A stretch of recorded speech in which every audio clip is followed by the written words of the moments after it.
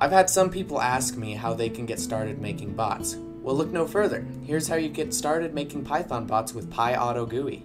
This tutorial was made with the assumption that the viewer already has some background knowledge. If you don't, click the info card in the corner to learn more about Python.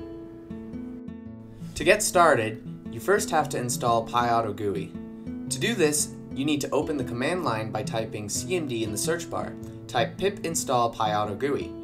After that's done, just import pyautogui at the beginning of your document. The first command we'll talk about is the click command. A helpful resource while using any commands in pyautogui is the docs page. The link to it is in the description. Before you can click on anything, you'll want to copy and paste this coordinate finder into an empty Python file.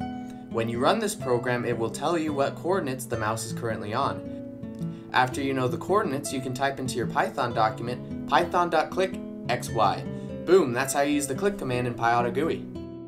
To press a key using pyautogui, first be sure pyautogui is installed and that it's imported on your Python document.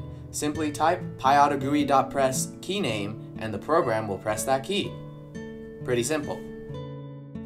It should be noted that there is by default a pause after each command. To change it, just type pyautogui.pause equal to whatever variable you'd like.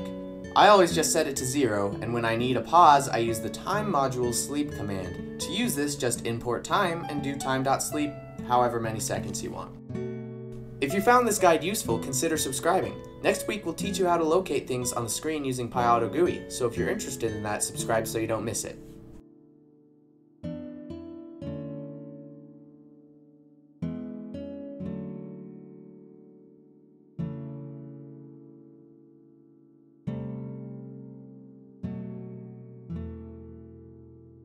Knowledge.